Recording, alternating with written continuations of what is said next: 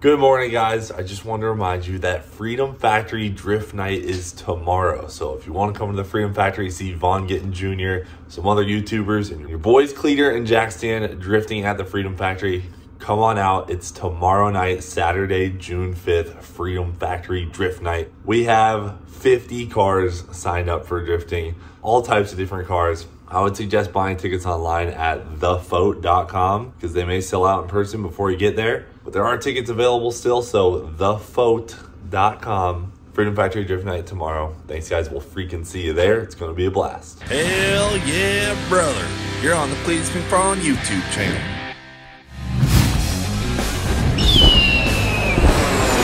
Month of Freedom.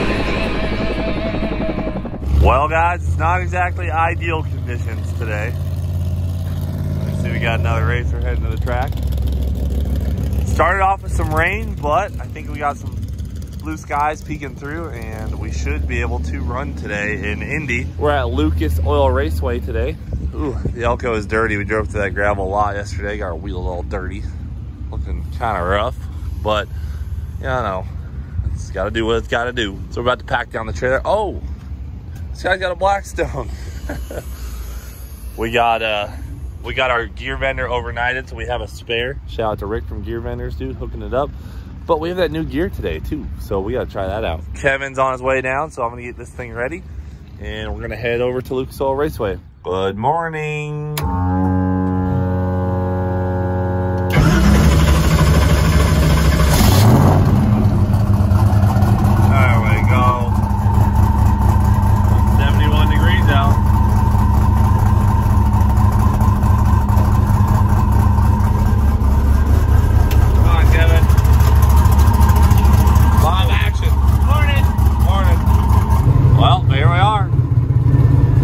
Lucas Oil Raceway. There she is. There's good old Lucas Oil. Big old property. I feel like we've been here before. Yeah. I seem to remember we packed that place out. Alright, we made it. So we forgot that we left all of my racing gear in this cubby over here, and it is sopping wet. This suit's gonna weigh 30 pounds, dude. 50 pounds. Oh, frick. Little fat, Kevin. Little fat. You need to step your game up, dude. This is outrageous. This is a really cold. The 12 miles to the gallon's not working. We need 30. All right. Thanks, Eric. What do you think it's getting? 12, 13. Yeah, like, I thought we were gonna get 30. Like, what's going on? we do need to actually try a real fuel mileage calculation, but it's interesting they have the same design. Yeah, they're more rich towards the front of the engine. The richest plug is the shortest primary tube, so I'll lean that cylinder out a little bit at cruise, and maybe it's just got a little too much reversion. All right, you'll have that on them big jobs. Same thing on the other plugs. They all look good though. So we're putting some fresh ones in it since we're gonna run some big old boost with the new gear. I think it'll probably make a couple more pounds. Alrighty, we are ready to rock and roll. Oh, I gotta clean the hood still, but the car's cleaned up. We got new spark plugs, we're fueled up, tires checked, got the radials back on. We got to put the hot tune-up in it, and then we're going up. But they got the track dried up, weather's improving. Let's do this. Tom, I gotta see if my camera's working. I gotta zoom right in on your face. No, it's not working. There it goes. It broke. No, it's good now. So now it's really gonna go swell. Well, hopefully it's more the swa is a little swaier in the middle. It's more of a swah. Yeah. Hopefully it's more aggressive right from letting go of the button. So a little bit more engine RPM on the two-step, a little bit more boost. Yeah. Might just blow the tires off of it. We don't know. We're gonna find out if it.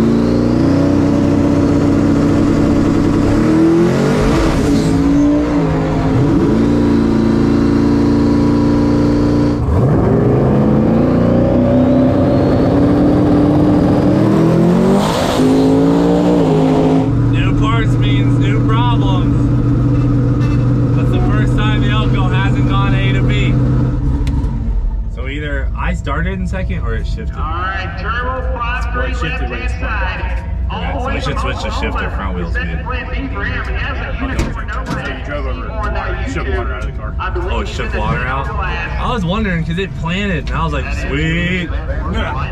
So water just fell out of the I got on fenders. video that there's actually droplets in the tread. Biscuits, how do we fix that? We just need to get under it and like it was probably in that hook right in front of the rear fenders, right in front of the rear tires. Oh man. All right guys, so Kevin identified water dripping out in front of the tire. He thinks that was the cause of our spinach, and you can see there's water there, water right in front of the other tire. So after trying to clean this a little bit, if you look in the hook of this fender, there's like, look at all this. I mean, I can just kick all kinds of crap out. It's all right there, falling in front of the tire. So we gotta clean out the fenders. Streetcar props. Streetcar problem, dude. Cleaned out the fenders. What'd you end up changing in the tube? More aggressive, right at the leave of the green brake. Really? You spiced it up? Yeah, I wanted to go faster. Alright. Wanted to match that G from the 760 pass. Well, then, fair enough. I'm gonna try and avoid all of these puddles.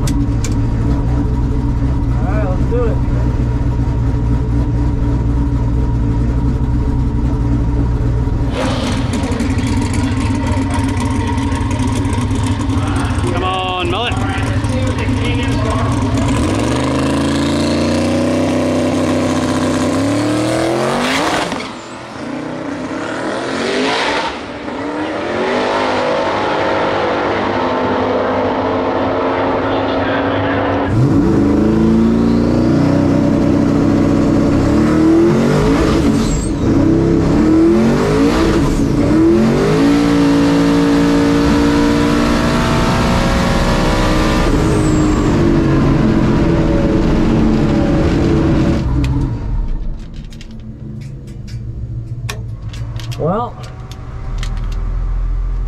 that didn't go very good. It's spun like 3 times. I think we're just smacking it too hard. Oh, I just wanted to get at least a run, so now we can just kind of see how the next one goes. At least we'll have a decent one, you know what I mean? Because if you don't make 2 runs, then you turn in like a 20-second time. Both parachutes, that's rowdy. That's a lot more like stopping force. It was whoosh. All right, that's probably a 9 something though. At least we got a number to turn in. Looks like we might have some weather, so we got to turn and burn. We need to turn and burn. We need pretty to, quick. Yep, it's all right. We're good. Well, we're hot lapping now. Pass number 3 coming at you. Gotta get it turned around. Yeah, we're just a little worried about the weather, so we're trying to just keep running it and get our numbers. If we don't run like a low 8 or a 7, it could put our average and put us in 2nd or 3rd place. So we're trying to like go knock out a high 7 or a low 8, and that'll be good enough. I softened it up so it's not at full boost until 2 seconds now, where before we were at full boost at 1 second. Okay. So hopefully that it was spinning on the ramp where it was getting real aggressive, but we also put a little water down in front of our tires just for good measure. This should be good. Now we're cleaned up. We double check the fenders. All shaken out. Cool. Pretty awesome how fast we can turn this thing around.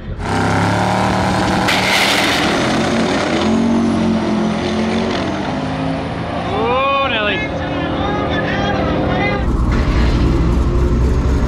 Wow, Tom Bailey on the rip. Oh!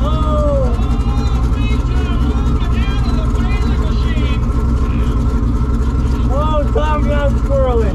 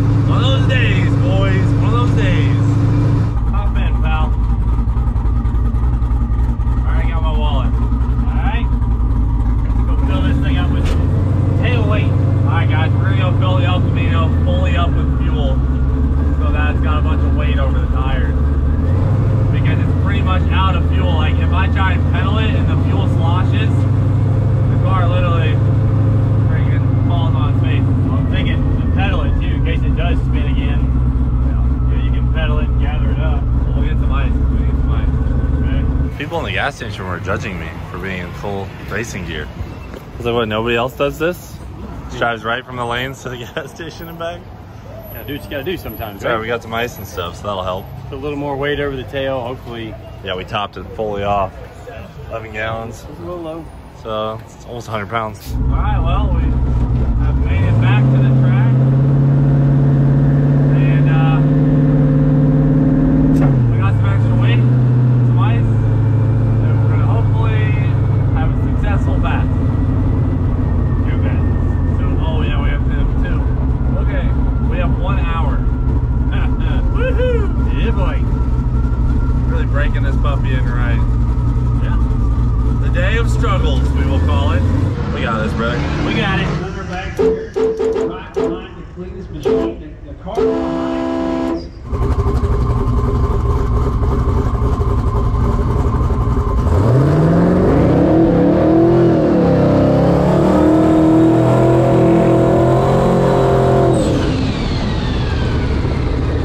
Come on, baby. Come on.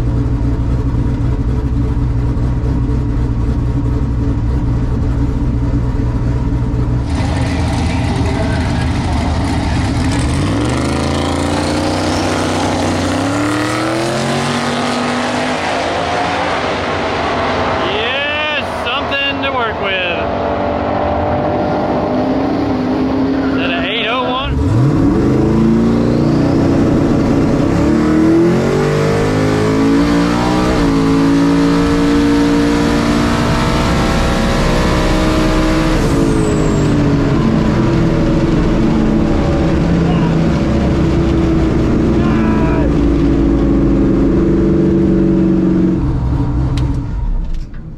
Yes. Let's go. That'll work. We need 1 more of those. That pass, I don't know what it was, but it was fast enough to keep us in first place. So we need 1 more of them. We don't have a ton of time to turn the car around. We have to be back in the lanes in 20 minutes. Thank you. Yes. 8.01, 180. Nice job. Might have been that freaking fuel all day. I mean, it was light on the tail. We were probably running 50 pounds light on the tail from the start. That was super weak sauce. I know. 8.0. I see we have an issue here. Yeah, window came out, but hey, it went down. So we got 10 minutes to be back in the lanes. 10? Yeah, they're closing the lanes at 3:30. 15 minutes. I'll get the chute. If we lose this run, we've got a 9.5 and an 801 to turn in. But we're not gonna lose this run. We're not gonna lose this one. That's right. I just needed some fuel in the back. We forgot that John Force had touched the car and it's making all that extra horsepower. Yep. We didn't put the extra fuel in it to compensate. Let's do this. 1 more. 1 more. We gotta turn in 2 slips.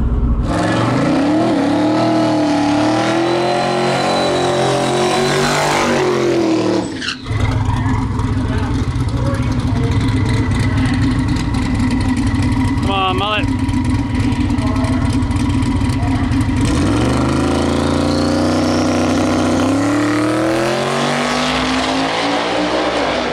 Oh my goodness.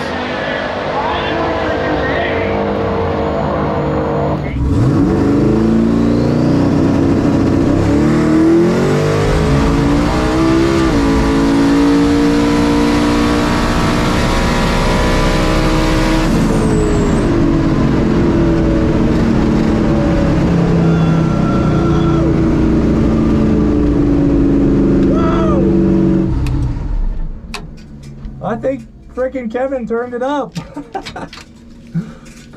I didn't realize you could turn it up that much. It was spinning. But it was just enough on the tire that I could stay planted. But that was the sketchiest ride I've had in this car so far. And it was far slower than it's gone before. 816. I'll freaking take it. Woohoo! You are a wild man. It was sketch, dude. Dude, I heard it start spinning and I'm like, oh shoot. I know. I really shouldn't do that.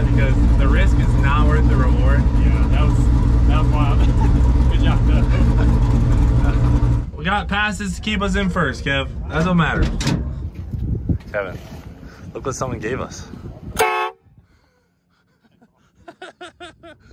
Dude, that's cool.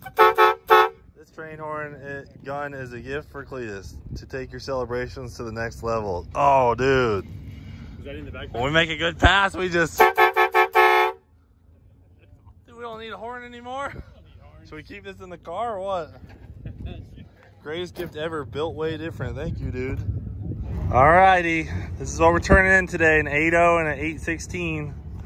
So 8.09 or something like that. So guys, we still have a 7.86 average after turning these in, which is my goal for the week, is to turn in a 7-second pass, or an average of 7 seconds. So we'll keep on going, but we'll be back over to help Kevin finish up in a second. There was a lot of racers who struggled today. Tom Bailey turned in an 8.60 and a 9.5 or something like that. So overall, I think we did pretty good. I wish we would have got at least 1.7, but you know what? We freaking battled and we made it happen. All right, before we go, I want to say thank you to the woman who brought us oatmeal chocolate chip cookies. And she also brought us some cheeseburgers for lunch while we were struggling with the car. At like 2 o'clock, we were like both dying off. She brought us cheeseburgers. So you know who you are, ma'am. Thank you. She was like our track mom for the day. So that was nice. Lifesaver, yep. But we're gonna take some pictures with some people real quick, and then we will hit the road. We got 280 miles. You know we got 280 miles? Yeah. Kind of late. I know, we gotta go. We're doing some night driving. Yeah. Woo, I'm ready to get on the road. Yeah, we're gonna be driving into the dark. Yep. Did you lock the trailer? Yes. Well, I did earlier, but you got back in it. You lock it again? I'm sure I did. Let me go check. We broke down. No, it's 2 inches. See that? Freaking 3 hours and 51 minutes, 240 miles just to our checkpoint. Really? Ooh. Yes.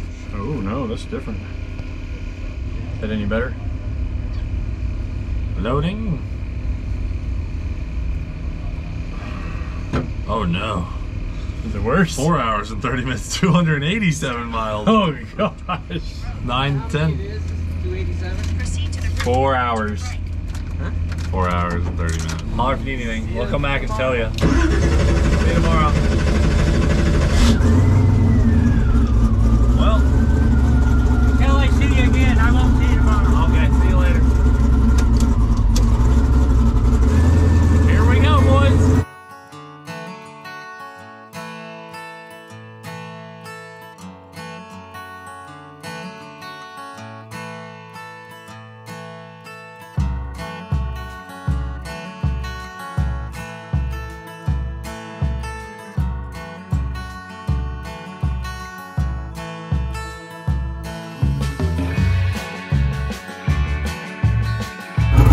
We are hopping right on the interstate to see some other racers, and we are getting this trip knocked out.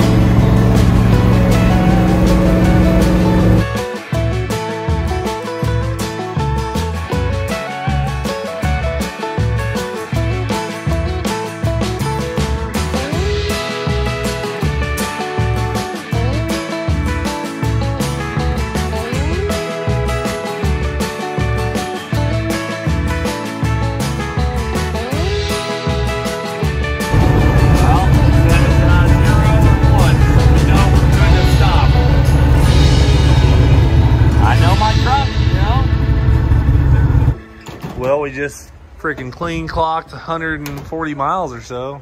That was awesome. That was pretty awesome. I think it was rolling hard, dude. We were doing 80, 90. Yeah. I'm sorry, 60, 70. Pretty happy, man. Like, gosh. The Elko is more of a street car than it is a race car today. So we'll see how we make out, but we're going to fuel up, grab some food, and be on our way. I think our performance today has motivated me to make the bar angle change that I've been wanting to make. But after that showing, I'm just gonna have to do it. We're going into town tonight, and as long as we make it in time, we're gonna freaking swap. We're gonna change up the bar angle, which Kevin really doesn't like. He says that the rear is not separating like it should, and hopefully that'll help a lot. But you also have to remember that today may not have been fully our fault because the track was and the fuel tank, and we actually, I think, put down one of the fastest averages of the day.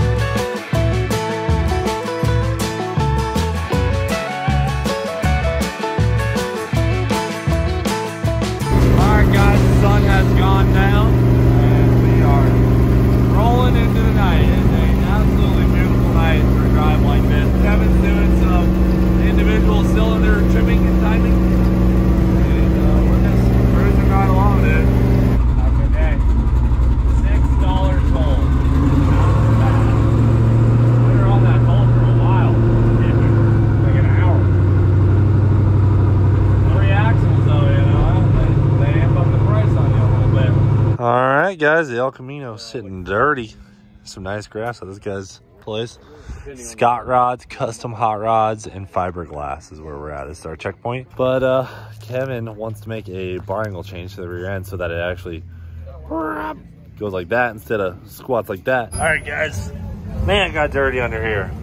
Sure did. That freaking rain will get you. So guys, basically we're gonna take that from the bottom hole, move it to the top hole, and that should drive it down versus flat.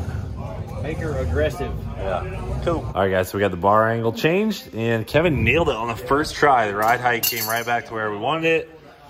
The preload seems up to Kevin's spec, and frick, that was easy. Probably took us half hour, Kev. Not even, maybe 20 minutes. So that's pretty awesome.